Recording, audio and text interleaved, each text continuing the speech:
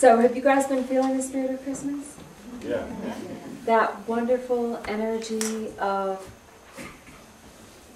feeling the celestial love reaching down as we open our hearts. Can you feel it? It's a wonderful time where we know we belong. We can feel the presence. We touch it, we stumble upon it. As we open our hearts, the celestial energy responds. And we love the Santa energy too, don't we? The Santa Claus, the big guy that loves his children so much that he gives presents to them. Isn't that like God to us? I mean, isn't that symbolic of how we love God? Loves us so much, he's giving presents to us. We love perpetuating the Santa energy because it perpetuates the idea of this benevolent, loving Creator. So it's a wonderful time of being the light and sharing the light and becoming awake and aware to it.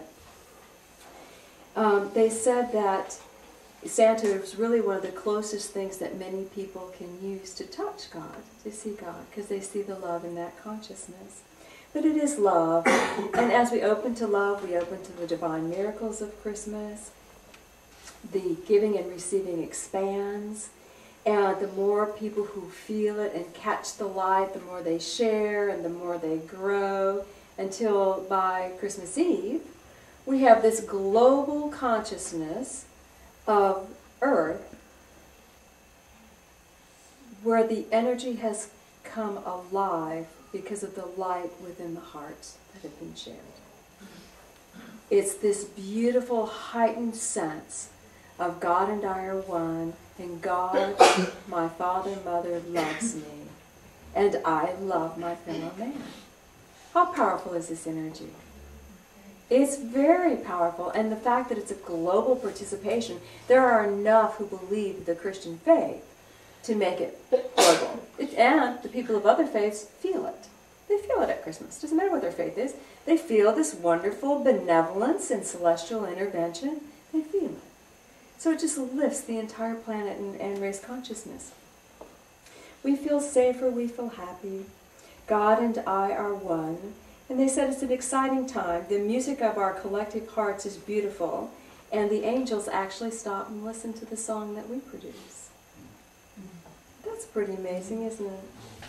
Every Christmas brings this gift, but you know, we get to choose. We are the beloved children of God with choice. We can choose to participate in creating this energy, or we can choose not to. Have you ever had a Christmas where you said to yourself and the world, I will not be joyful this Christmas, and they will not make me. Yes. I am not playing. I will go eat pie, and that is it. It's always our choice. It's always our choice. But remember synergy. Synergy is energy that is greater than the sum of its parts. 1 + 1 = 10. When we participate consciously in the synergy of Christmas, then we're in the wave, and we're riding the wave, and the wave becomes greater and greater for us. Doesn't it sound like something we want to do? Mm-hmm. All right. The blessing you receive is greater than yourself, and it connects us with the global joy of oneness. Excuse me. All right. How do we get on the wave? This is what we're going to talk about this morning. Last week we spoke of having a more conscious relationship with God, us leading with our best and then letting God do the rest, us letting God inspire and then let God participate with us. Do you remember? Have we been doing that this week? Still only 10%. Well, we are a tithing church, so. One of our members last week, as he exited, he said, when you were talking about God inspiring and then participating, I didn't have a pen to write it down, but I didn't want to forget it. So in my head I wrote, God is my inspirer, and God is also my co-conspirator. And I thought, what a wonderful way to try to keep the idea of God alive. Your co-conspirator, even as you walk.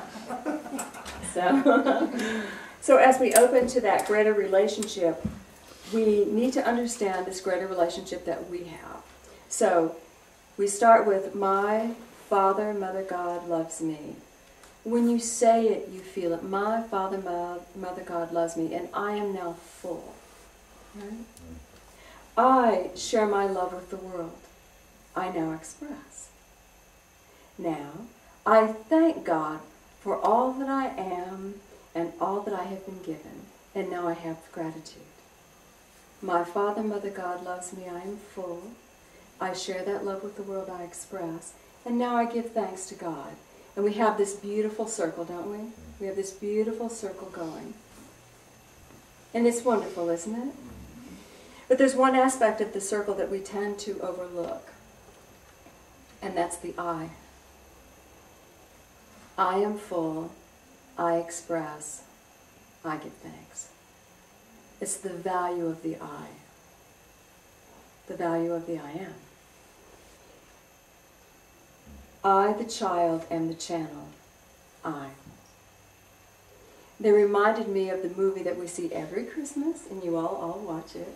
It's a Beautiful Life. Everybody seen it? Yeah. It's a Beautiful Life where Jimmy Stewart is very old. Jimmy Stewart is given the opportunity to see what his world would have looked like had he not been there. And he sees that even in the smallest things that he does, he has impacted for the good of the whole. And had he not been there, the I could not have channeled in that way for the good of the whole. And he sees his value. And when you all watch the movie, do you ever inventory yourself? See your value? Some, 5%, maybe? Yeah. It's very important that we become aware of ourselves as channels of the light. You have within you memories of people, places, and things. You have within you memories of when your heart was touched, people that you remember fondly. You never think about the people that remember you, do you? You never think that you are held in someone's memory as a benevolent being. That kind thoughts go to you for what you've contributed. And if we're going to Christ, we are going to Christ. If we are going to Christ, that requires us becoming aware of self. About 12 or 13 years ago, I was at one of my son's soccer games. Dreary, miserable day. Have my little hoodie on, my jeans, tinnies. Out in the rain, as all good soccer parents always are. Soccer mom. And I went into the bathroom, and there was a beautiful woman in the bathroom with her, she looked great, makeup, hair, she looked great. And she looked at me and she went, I went to high school with you. I said, really? And she said, and you look exactly the same. I said, good.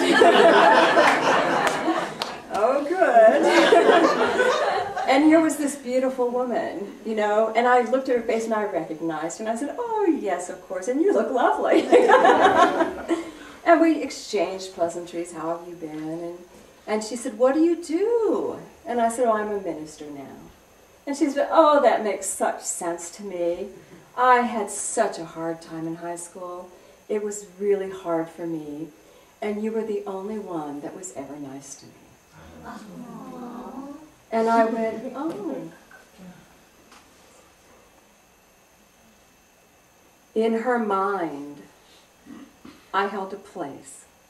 Now, her mind did not register the experience as, God loves me so much, He sent someone to remind me how precious I am.